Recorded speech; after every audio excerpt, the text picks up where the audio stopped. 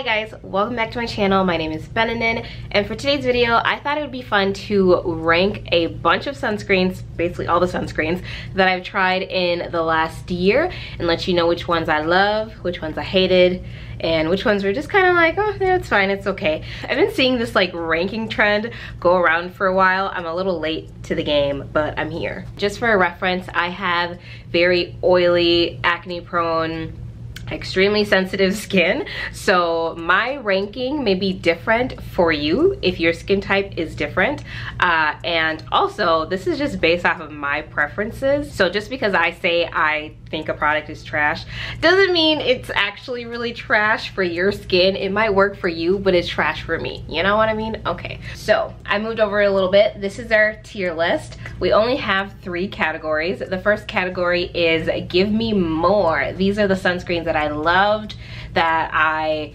repurchased, that I will repurchase, and I just had an overall really good experience with them.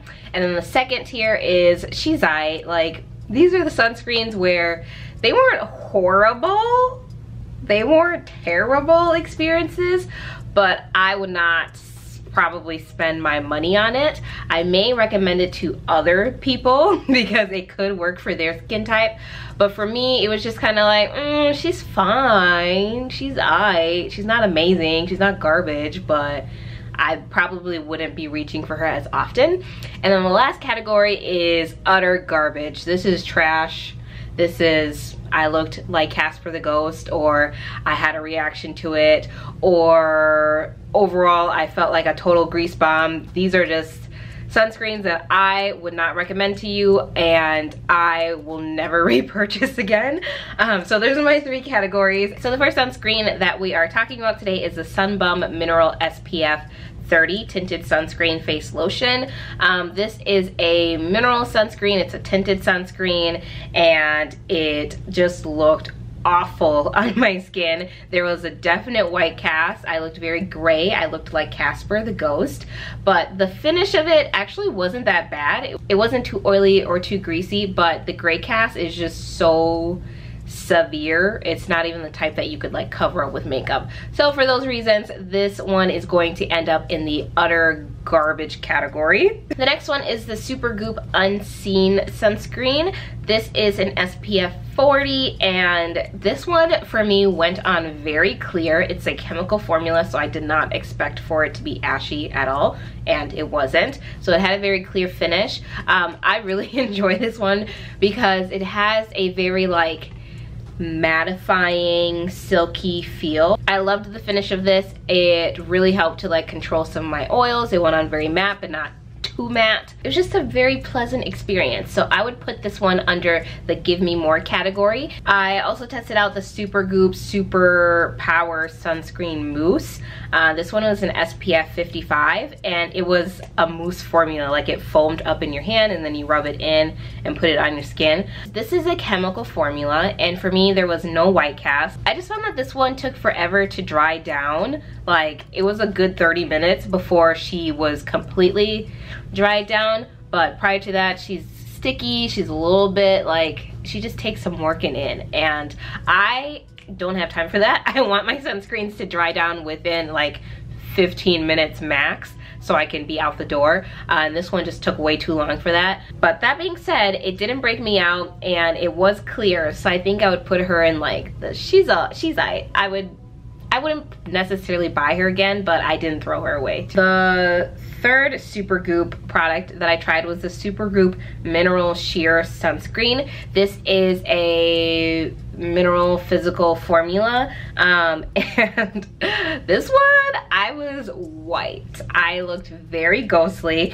and the white cast was just a lot for me, but I will say that it was very light and it had a very natural and smooth finish, but it just wasn't the type of white cast that you could even like put some makeup over and make it work. It was just too much. So for that reason, I would put the Supergoop Mineral Sheer Sunscreen in the utter garbage category, because if you have deeper skin, it just doesn't work. It just doesn't work. All right, let's talk about the Neutrogena Ultra Sheer Face Mist Sunscreen. This is an SPF 55. This is a chemical formula, and it's actually a face spray. That being said, it went on very clear, and it had, I think Neutrogena, this is kind of their thing. I feel like they put fragrance in everything, and it's very unnecessary. And it's not even like a good fragrance smell. It's just like that very, I don't know how to explain it. It's just a very signature Neutrogena smell that I don't like at all. And for that reason, I would put this Neutrogena face mist in the utter garbage category.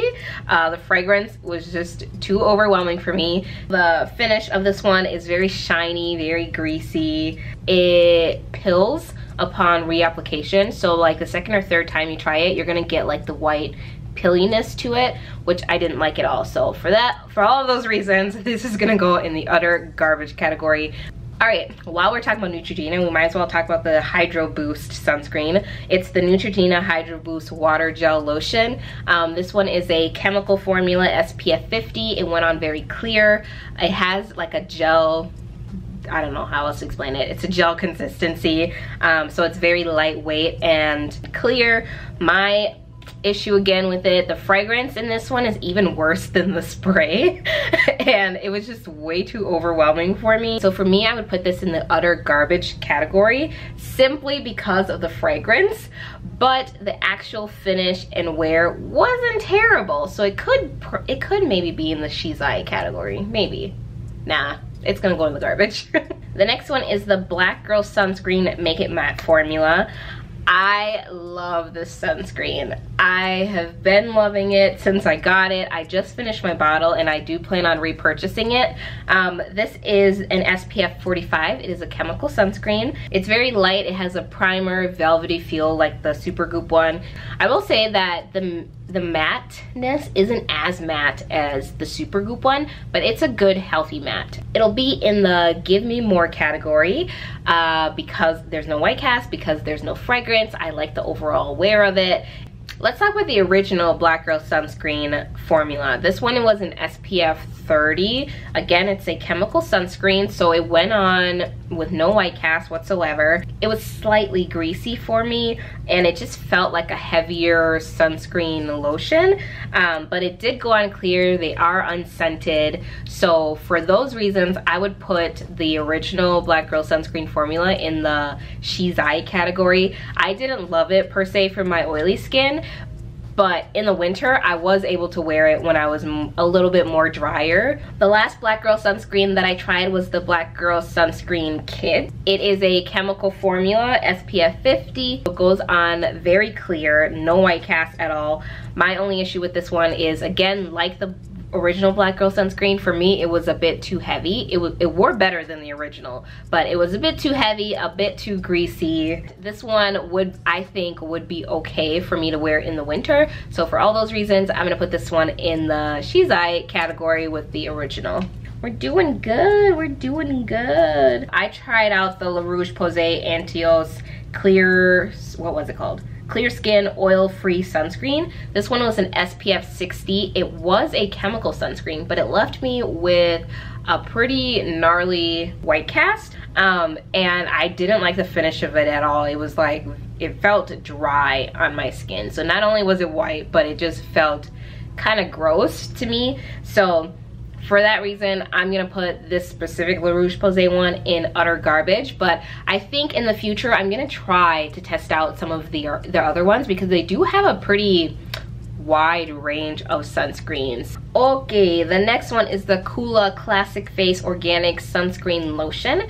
This is a chemical formula. This one went on very clear. There was no white cast. I feel like it was like a healthy glow. It wasn't like oily or greasy, but it was glowy. And I actually did enjoy that one in the winter. It's still a little bit too glowy for me in the summer. I guess I would put her in the She's Eye category. I didn't hate her, but for some reason I didn't love her.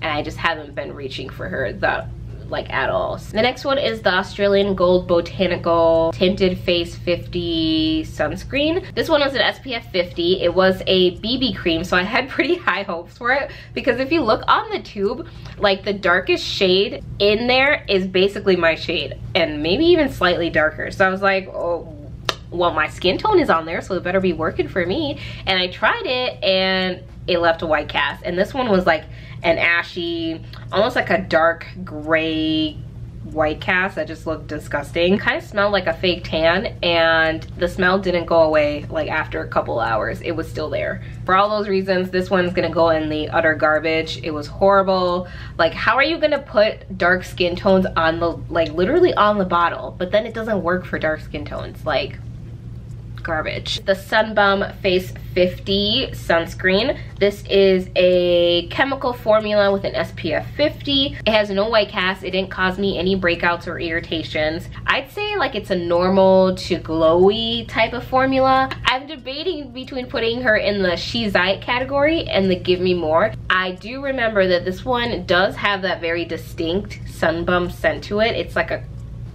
is it coconut? It's like a coconutty, beachy smell to it. So if you are sensitive to scents, I wouldn't recommend this one. But it wasn't like as extreme as the Neutrogena scent. So I'm gonna put her in the She's Eye category because I have finished her, I have repurchased her, but I don't love her. I don't love her, so she's gonna go in She's Eye. The Biossance Squalene plus Zinc Sheer Mineral Sunscreen. This is an SPF 30, it's a mineral formula, and it left me with a white cast. It wasn't like too bad. I feel like after a couple of minutes, maybe like 30 minutes, it sort of eased down into the skin, but there was still a white cast, and the white cast was a lot more prevalent when you were like outside in the sun. So for me, I think this one would go in the utter trash category. The first COTS one is the COTS Face Prime and Protect Tinted SPF 40. It's like a sheer matte finish. I really liked the finish of this one. It was very lightweight, it felt good, but the white cast, because the white cast was so bad, I would think I would put this in the utter garbage formula. The other one was the COTS Sensitive. This was their SPF 40 non-tinted formula. This one actually didn't leave me with a white cast. It went on pretty clear. The finish was pretty greasy and pretty heavy and pretty sticky. So I forgot about that. So although there's no white cast, I didn't like the finish. I would recommend this to people who have dry to normal skin, but if you have oily skin like me, it's a no. But I think I might be able to get away with using this one in the winter, so I'm not gonna put it in the garbage category quite yet, even though it is greasy. I think I'll put it in the She's Eye category. The final COTS sunscreen that I tried was the COTS Flawless Complexion one. I did a whole video about this one because I got super excited because it was like the first mineral sunscreen that I really loved, and I think I still do like her. I don't know if I love her still. It does dry down clear, and it's not sticky. The thing with this one is you kind of have to reduce your moisturizer or skip your moisturizer altogether because it is a bit of a heavier formula. So when I made that original video, I was testing it out in the winter and I loved it in the winter. I had no issues with it, but I haven't been able to use it in the summer. One, because I don't think that one's water resistant at all, so you start sweating. I don't know if that one's water resistant, but I did notice that I was getting white cast when I started sweating with that one, and it's a bit too heavy for the summer for me. It just feels like a lot. So I don't know. For the winter, I would probably put her in the Give Me More category. I will definitely be repurchasing her next winter. But for the summer, she'd probably fall in the She's Eye category. I wish I would have done an in-between. I don't know. I don't know. I'll put her in, no, I'll put her in, okay, I'm gonna put her in Give Me More, and I'm gonna put a little star asterisk thing here, this is my asterisk, to tell you that she's in the Give Me More for the winter because I loved her for the winter. I dislike her for the summer. Is that fair? That's fair. The next one is the Pipette Mineral Sunscreen. I hate this sunscreen with a passion. This one's gonna be in the utter garbage. The white cast was terrible, and they said there'd be no white cast, and there was a white cast. So even more utter garbage, because that's not the truth, okay? The next one is the Coco Kind Daily Sunscreen. This is an SPF 32. This is a physical sunscreen. I think this one was only like zinc oxide 21%. That was all that was in there. I hated this one as well. It left me with a white cast, and like the Pipette one, it's pretty drying. Not as drying as Pipette, but it was pretty drying for me, which says a lot because I have very oily skin.